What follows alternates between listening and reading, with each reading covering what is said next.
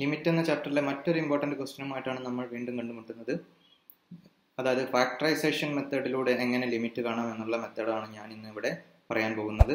ഈ വീഡിയോ ഇഷ്ടപ്പെടുകയാണെങ്കിൽ സബ്സ്ക്രൈബ് ചെയ്യാൻ മറക്കാതിരിക്കുക.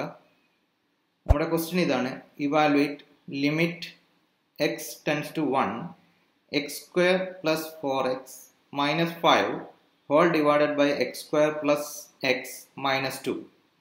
അപ്പോൾ ഇവിടെ തന്നിരിക്കുന്ന ക്വസ്റ്റ്യനിൽ ന്യൂമറേറ്ററിലായാലും ഡിനോമിനേറ്ററിലായാലും എന്ത് ടൈപ്പ് ഇക്വേഷൻ ആണ്? ക്വാഡ്രാറ്റിക് ഇക്വേഷൻ അല്ലെങ്കിൽ ഒരു ദ്വിമാന സമവാക്യങ്ങളാണ് ന്യൂമറേറ്ററിലും ഡിനോമിനേറ്ററിലും തന്നിരിക്കുന്നത്. അപ്പോൾ നമുക്ക് വേണമെങ്കിൽ x equal to minus B plus or minus root B square minus 4ac by 2a എന്നുള്ള അടിസ്ഥാനപരമായ ഫോർമുല ഉപയോഗിച്ചുകൊണ്ട് ഓരോ ഇക്വേഷനും സോൾവ് ചെയ്ത് നമുക്ക് ചെറുതാക്കി കൊണ്ടുവരാവുന്നതാണ്.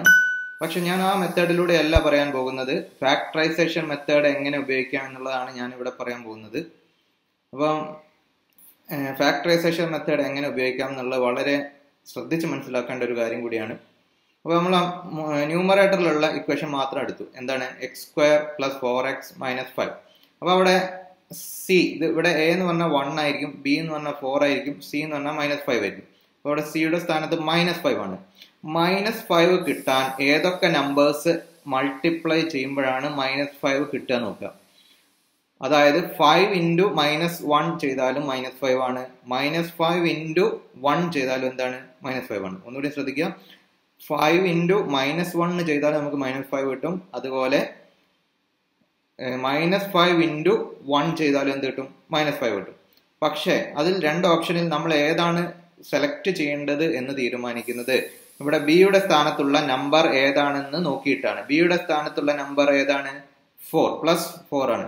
അപ്പൊ നമുക്ക് മൈനസ് 5ഉം പ്ലസ് 1ഉം ആഡ് ചെയ്യുമ്പോഴാണോ പ്ലസ് 4 എന്ന് കിട്ടുക? അതല്ലെങ്കിൽ 5ഉം മൈനസ് 1ഉം ആഡ് ചെയ്യുമ്പോഴാണോ കിട്ടുക?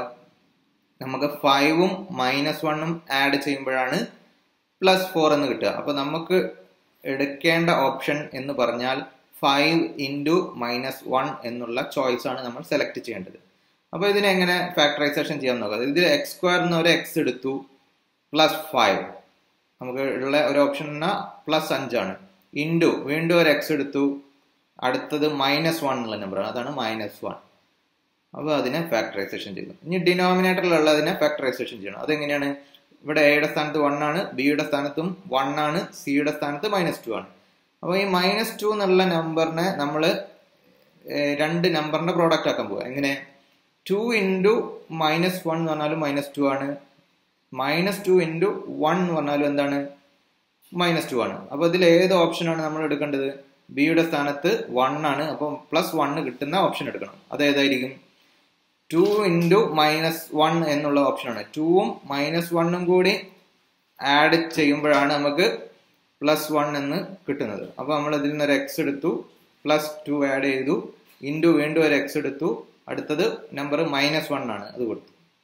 അപ്പോൾ നമ്മൾ ന്യൂമറേറ്ററിലും ഡിനോമിനേറ്ററിലും ഉള്ള ഇക്വേഷനെ ഫാക്ടറൈസേഷൻ ചെയ്തു കഴിഞ്ഞു.